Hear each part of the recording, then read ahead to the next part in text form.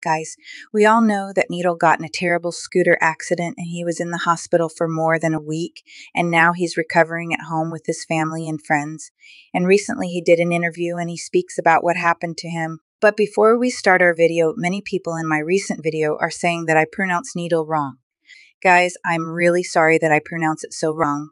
I just don't know how to pronounce it, that's all, but I will try to pronounce it correctly. And can you guys tell me in the comments if I pronounce it correctly in this video?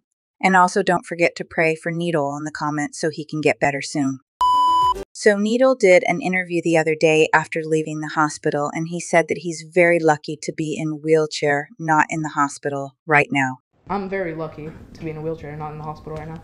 And he also said that they put him to sleep for like 5 days, and that's horrible for anyone, but he thanks God for helping him in the situation.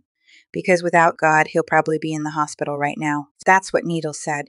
They put me to sleep for 5 days. I was in a coma for 5 days basically. God definitely helped in the situation. Without him, I probably would still be in the hospital. I'm really happy to see that Nidal is doing very well and recovering at home with his family, and I wish him a speed recovery so he can get back posting content on his YouTube channel.